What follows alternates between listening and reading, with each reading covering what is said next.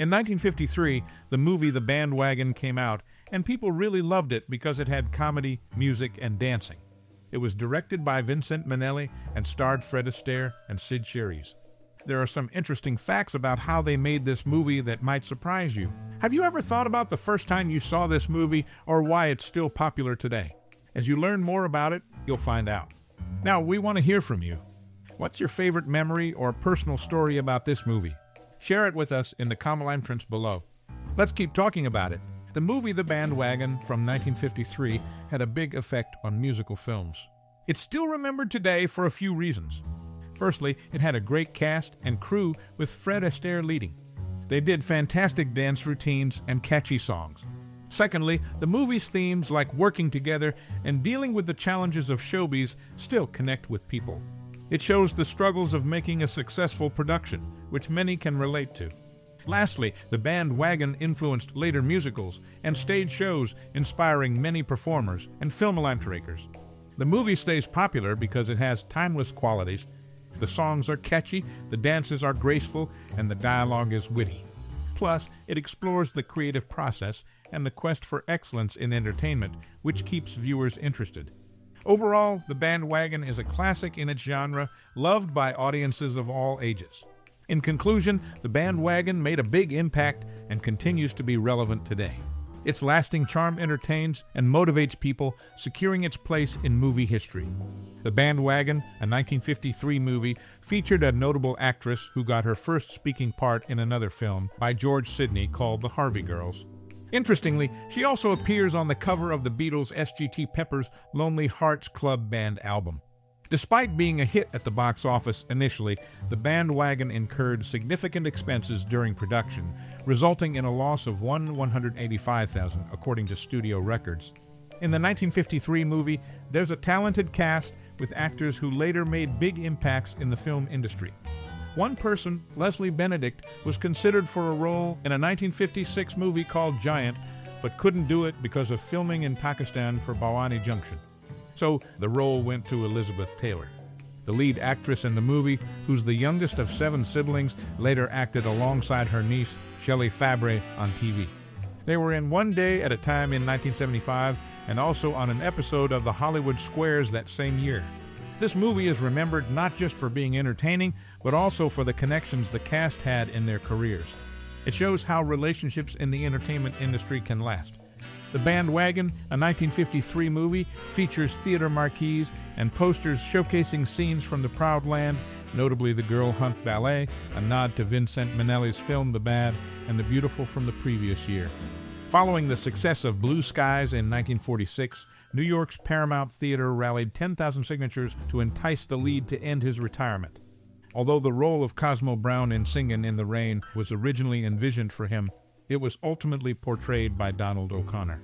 In 2019, a day was dedicated to honoring the film work of the star from The Band Wagon during the Turner Classic Movies Sumalimeter Under the Stars. This acknowledgement speaks to the lasting importance of the movie, which finds its place among the 1001 movies you must see before you die, curated by Steven Schneider. One interesting aspect of the show is the collaboration between choreographer Michael Kidd and Fred Astaire. Kidd, initially unsure, presented ideas for the Girl Hunt Ballet that went against Astaire's usual elegant persona. Contrary to expectations, Astaire embraced Kidd's unconventional concepts, even adding some ideas of his own. This dynamic collaboration showcased the adaptability of a seasoned performer like Astaire, willing to step outside his usual image. The synergy between Kidd and Astaire added complexity to the choreography of the movie, challenging the established notions associated with Astaire's on-screen presence. In summa lumtare, The Band Wagon, recognized in classic cinema, not only earned its place in the list of must-see movies, but also stands out for defying expectations in its choreographic choices, bringing a fresh perspective to Astaire's repertoire. Ginger Rogers, who dated Fred Astaire briefly in the 1930s after meeting him in New York, was captivated by his dancing in the original Broadway production of this show, particularly with Tilly Losh. She expressed regret for not paying closer attention to his moves, given their subsequent partnership.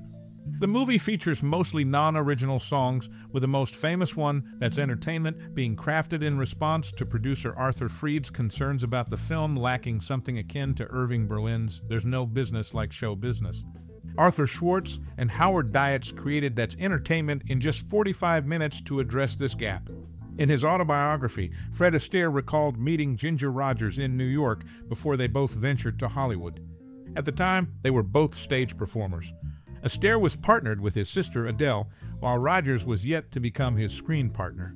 They shared a dance at a New York nightclub and engaged in discussions about the theater business with Rogers' mother, Lella Rogers. The Band Wagon, released in 1953, features Leroy Daniels, a real shoe shiner from downtown Los Angeles, in the Shine on Your Shoes scene with Astaire. Daniels, also a comedian and dancer, partly inspired the song Chattanooga Shoe Shine Boy. He was friends with Red Fox and appeared on Sanford and Son as himself. The movie debuted on NBC's Saturday Night at the Movies in 1964. Some songs like Sweet Music, You Have Everything, and Got a Brand New Suit were cut from the film but can be found on the Rhino soundtrack CD. Sweet Music was sung by Nanette Fabray, and Oscar Levant, You Have Everything featured Fred Astaire and Sid Sherry's dancing, and Got a Brand New Suit showcased Astaire and Fabray with Levant on piano. The movie The Band Wagon, released in 1953, is significant in movie history. It was ranked 73rd in Empire magazine's list of the top 100 movie stars of all time in October 1997. The glass bathtub featured in the Girl Hunt ballet sequence was originally made for the women and used by Joan Crawford. In another interesting detail, Myron Healy filled in for a cast member as Doc Holliday in The Life and Legend of Wyatt Earp for several episodes in 1958 and 1959.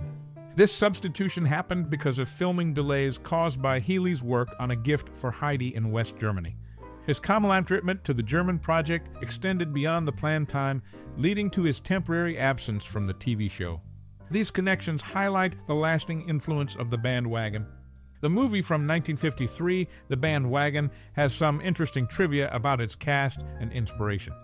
The lead role of Joe Stockton in Funny Face was offered to an actor from The Band Wagon, but was declined, eventually taken up by Audrey Hepburn. This actor also made notable appearances on the Hollywood squares, greeting viewers in sign language each time. According to Vincent Minnelli, the director, the character Jeffrey Cordova was based on flamboyant personalities like Orson Welles and George S. Kaufman. Additionally, the narration style for the Girl Hunt number was inspired by Mickey Spillane's works. These insights offer a glimpse into the behind-the-scenes dynamics and creative influences of the movie. Starring in 2 movies recognized by the Library of Congress for their cultural, historical, and aesthetic significance, the actress made a lasting impression on cinematic history. Singin' in the Rain and The Band Wagon showcase her wide range of talents. In The Band Wagon, there's a memorable sight gag during the musical number Triplets. The clever trick makes the performers Astaire, Fabray, and Buchanan appear identical in height by using prosthetic baby feet of varying lengths. Considered one of the top 100 greatest American movies by the American Film Institute in 1998, The Band Wagon secured its place in cinematic history. Its enduring charm and innovative visual techniques have earned it a spot on this prestigious list.